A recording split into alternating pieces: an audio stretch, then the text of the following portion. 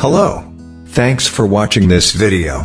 If you are a new visitor to my channel, note this video is part of a series of videos, and please see the earlier videos in this series. They build on the knowledge in the prior video, and it is essential to understand the flow of thought to make complete sense of this video.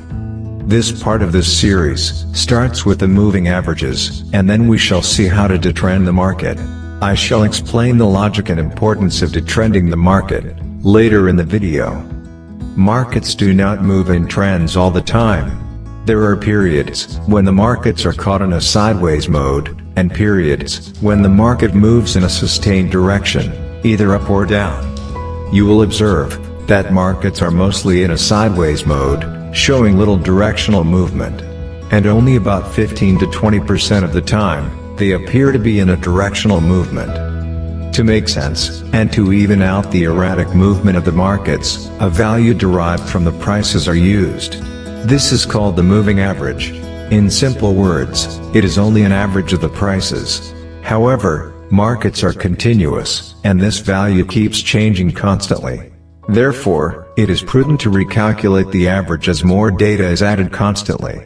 This is also plotted on the charts, and as the value keeps changing, and the plotted data appears to move, it is called a moving average. Many kinds of moving averages have been developed, and technicians use different moving averages. Once we understand the basic concept, then we can use our imagination to not only create many kinds of moving averages, but also highly creative ways of understanding the market action. I am not going into the details of moving averages, and suggest you check some of the fantastic videos available on the subject on YouTube. Before you move ahead, you must know about these moving averages in depth to truly understand market action. Simple moving average, exponential moving average, double exponential moving average, triple exponential moving average, linear weighted moving average, smooth and moving average, etc. You will also need to know the different input values and how to offset moving averages. Welcome back. I hope you enjoyed knowing more about the different moving averages. Let us now look at detrending the market. The first two questions that arise: what is detrending and why do we need to detrend the market? As said before, markets do not always move in a similar fashion, and in a chart, the only effort we do is to understand the past values and compare it with the present values. Our effort is to understand if prices are showing higher values than usual, or lower values than usual.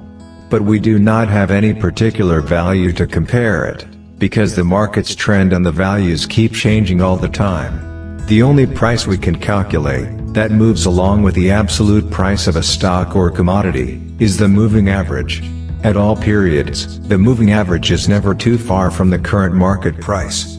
On average, we have 4 weeks in a month, and 5 trading sessions in a week, so a 20-day moving average represents the average price for a month, on any commodity or stock. Thus, when we plot a 20-day moving average, and compare current market price with it, we are actually comparing the price to the average price of the month. If we then set the moving average to 0, and the movement of the price away from the moving average is plotted, it effectively removes the direction of the market, and shows us the deviation from the average price. This removal of the trend is detrending the market action. We need to detrend the markets to see where prices stand in relation to the average price, so that at all times, we have a constant value to compare it with. We can now effectively compare today's price with a price even 10 years back, and still be able to say where we stand in comparison to 10 or 20 or 30 years back. I am not going into the details of calculating the deviation and how to plot the detrended market. Many software will plot it for you, and you can see many splendid YouTube videos on the same. Here, we are interested only in understanding what is detrending, and why we need to detrend the markets. When we observe the deviation from the moving average with a detrended market action, we can see that it does not swing erratically, and there is only a certain deviation from the moving average. Price swings around the moving average like a pendulum, and the swings are similar on both sides of the moving average. Prices are never perfect, and the swing from optimism to pessimism, and back to optimism, is what is reflected clearly with a detrended market action. In the next video, we shall dive deeper into the detrended price and see when the markets are overextended, on both sides of the moving average, and how to combine this with swing trading, to get precise entry and exit levels.